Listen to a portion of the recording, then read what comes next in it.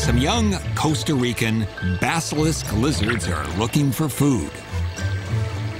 Basilisks have been nicknamed the Jesus Christ lizard. Why? This adult male, probably the father of the young lizards, can't tell us.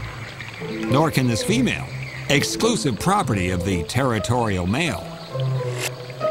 It has nothing to do with the feeding habits of the basilisk, which consists primarily of insects and berries.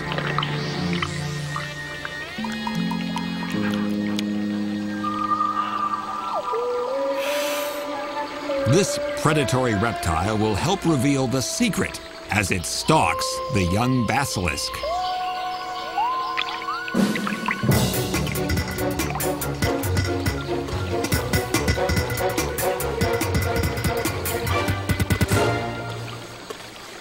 The basilisk is called the Jesus Christ lizard because it can walk, well, really run on water.